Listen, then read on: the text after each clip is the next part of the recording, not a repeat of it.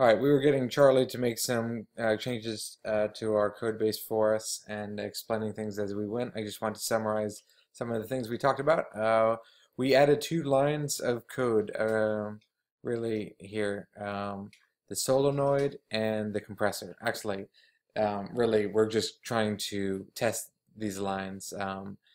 Uh, Sebastian had added this one at least, and that was a problem because we were instantiating it down here in the robot, and it would which we shouldn't do anyway. Um, and just briefly, why the reason why you wouldn't want this code down here um, is because you want it available, you want it scoped, so everything in your robot can access it. So right here is our class robot. These are all of these are the properties of a robot. These are what a robot has. What like how many eyes, how many arms, how many everything that we declare here is now available in all of the methods.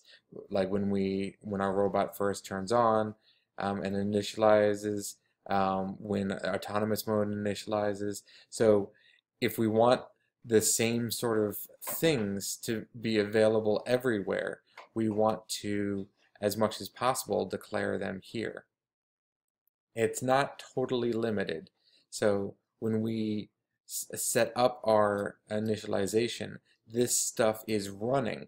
So the triggered effects maintain themselves. So we have set those up in the system. So it is not once we switch to one mode, it doesn't necessarily mean the stuff that in our robot init method is canceled.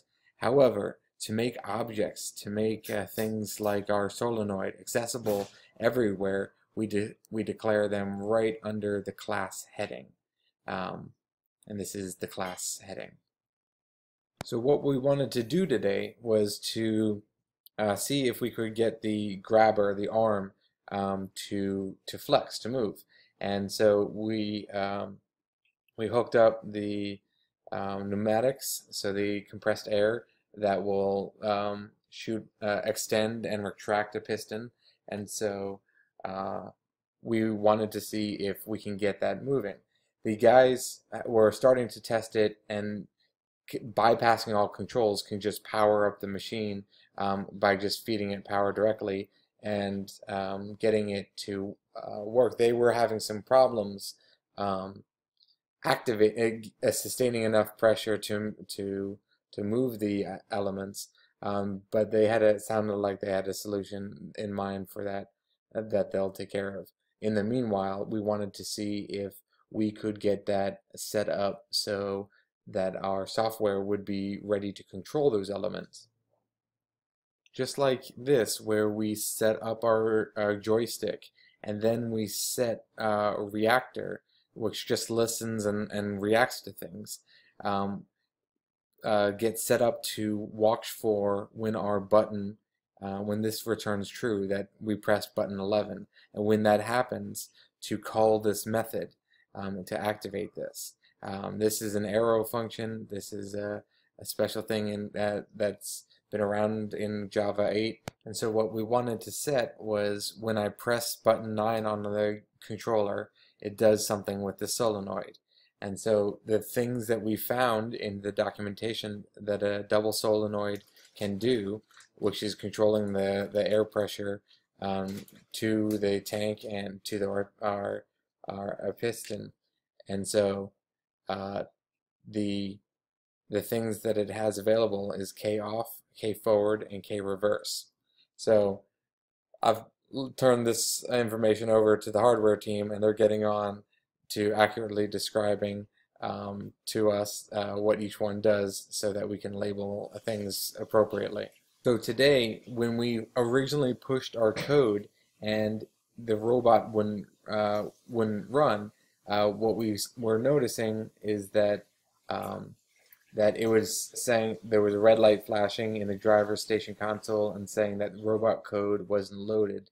And that was because we were trying to instantiate or trying to create two double solenoids, and the second one we had the same port, and to figure out that that was the cause, we commented out all of the things. So we just selected a whole bunch of items and then pressed Control Backspace, which comments it all out, or Command Backspace if backslash if that's if you're on a Mac, and uh, and then we added one in at a time until we found out where the problem was, and then we looked into it and figured out, oh, that's why it's being caused, because we were declaring two that were trying to hog the same asset. So our problem now is, how do we get the compressor going? So if we power it up directly, it whirs to life and starts building up pressure to operate our pneumatic devices.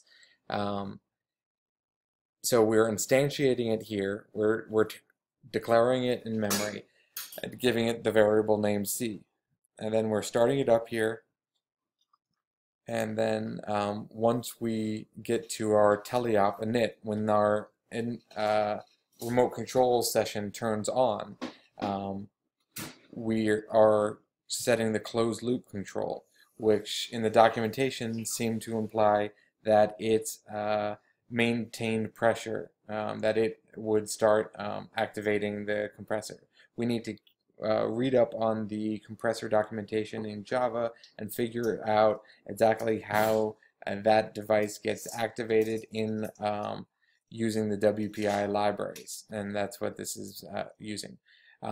If we can't find documentation there within this WPI library, then we can start investigating further into the Strongback library to see if which extends WPI. They import WPI and oftentimes build in helper functions that just make things a little bit easier on programmers.